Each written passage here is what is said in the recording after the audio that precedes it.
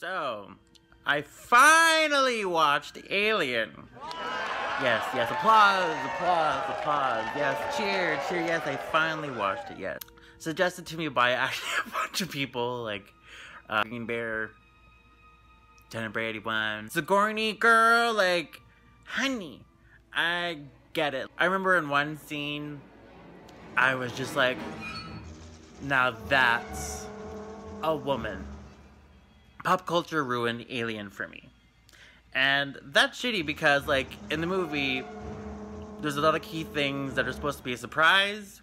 I hadn't even seen that movie when I was little, and I knew about it because of other shows, other things, people talking about it. This movie is definitely like a genre nostalgic movie. I mean, one of those movies you have to see at its time.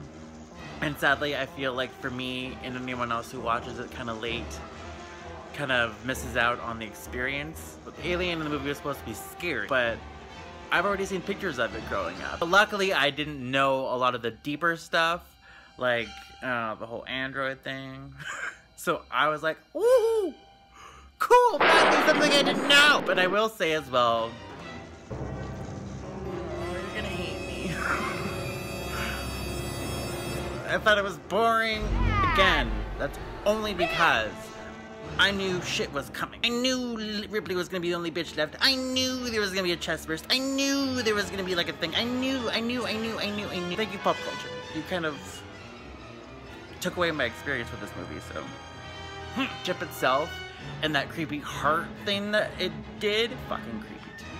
There was bits that saved it, but in the end, I was like, it was okay. It was beautiful. It was really well done. Experience-wise, I didn't really get much out of it.